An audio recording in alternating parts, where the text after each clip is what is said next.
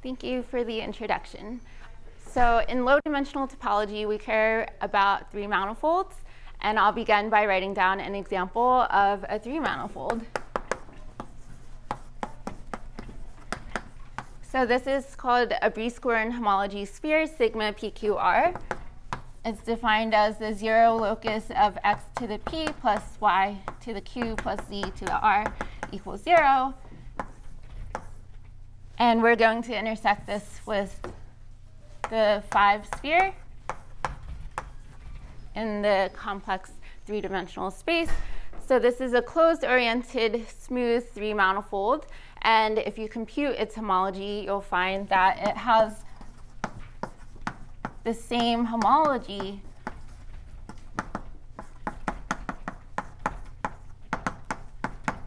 as S3. So S3, in some sense, is the simplest closed three-manifold.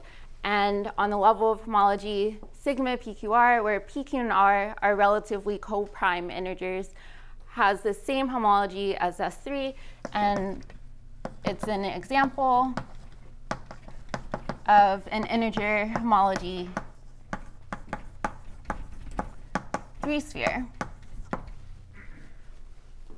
So we'd like to understand how complex integer homology spheres can be up to some notion of complexity. And the notion of complexity that we'll use to study these three manifolds is called homology cobordism.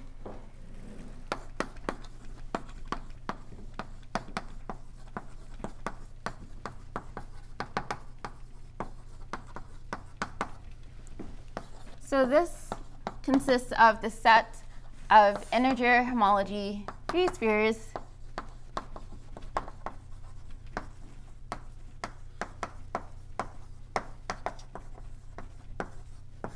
modulo an equivalence relation, which we'll call homology cobordism. So again, Y here is a oriented, smooth, closed three-manifold with the same homology as S3.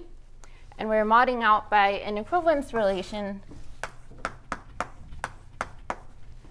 where we say Y1 and Y2 are homology cobordant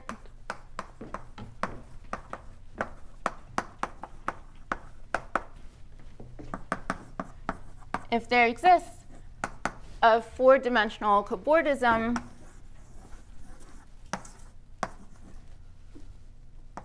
with boundary Y1 union minus Y2,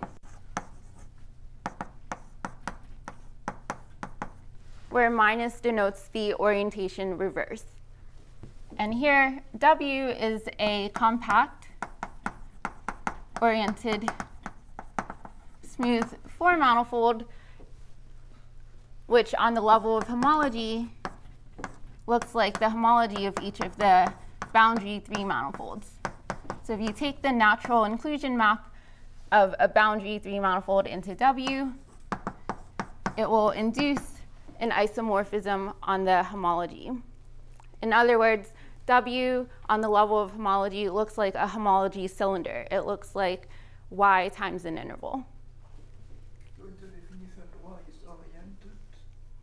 Yes, so here I do want Y to be oriented. Thank you. So under this equivalence relation, theta 3z becomes an abelian group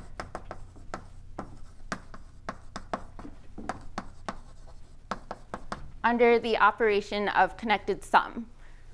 So connected sum is an operation. Given two three-manifolds, I can take their disjoint union. I can delete a copy of B3 from each of the three manifolds, and then I can glue them together along the boundary. In this group, S3 is the identity, and inverses are given by orientation reversal.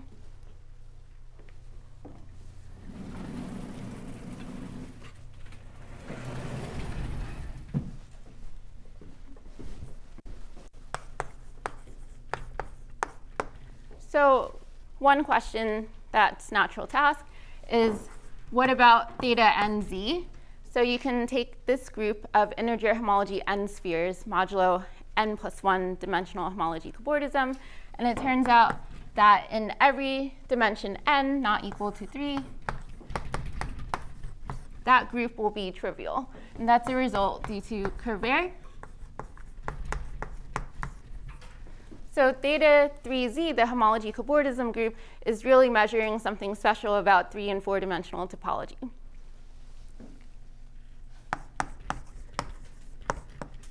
We know that, in fact, theta 3z is a non-trivial group due to the existence of a homomorphism called the Roque-Lean homomorphism from this group theta 3 to z mod 2. So Roque-Lean constructs a surjective homomorphism to z mod 2, which tells us that this group is non-trivial. For example, the Roque-Lean invariant of sigma 2, 3, 5, one of these Brieskorn homology spheres, is equal to 1 mod 2. And sigma 2, 3, 5 has a special name. It's known as the Poincaré homology sphere.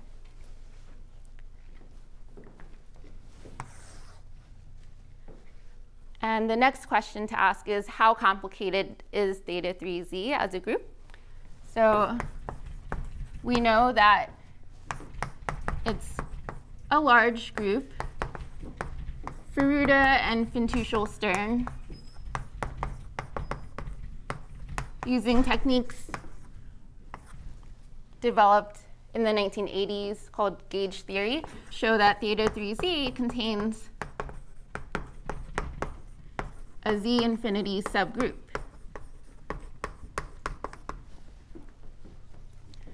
Generated by a family of Brieskorn homology spheres.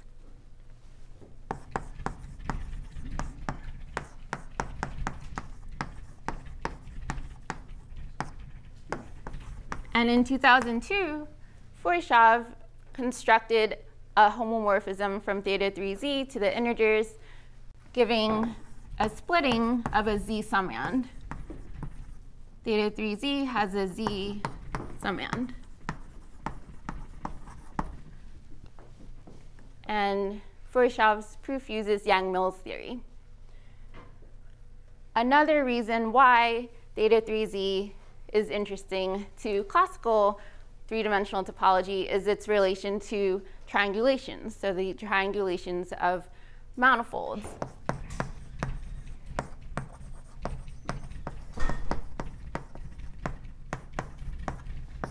Manilescu proved in 2016 that if an element of theta 3z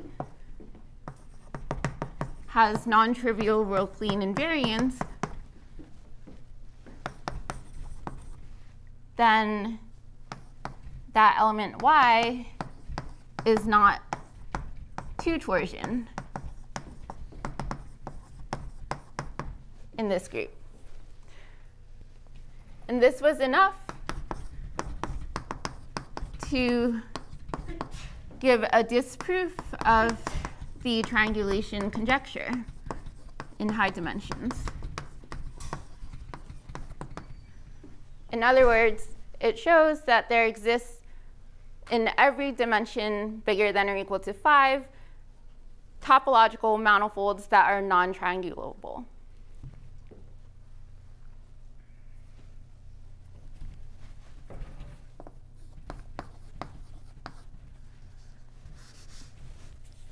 And going back to these two theorems of Furuta, Fintuschel-Stern, and Foyshav, well, we know theta 3z has a z infinity subgroup. We also know it has a z summand. So a natural question that had been asked for a long time is whether theta 3z contains a z infinity summand.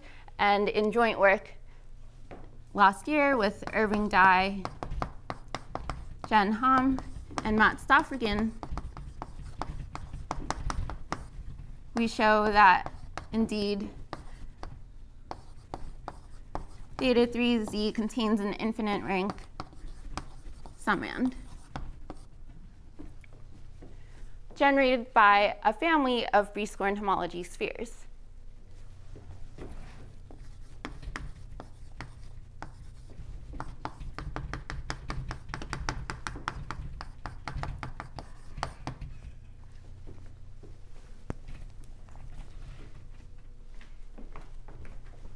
So our technique that we use involves studying a package of three manifold invariants called the Haggard-Floer homology and the involutive Haggard-Floer homology of a three manifold.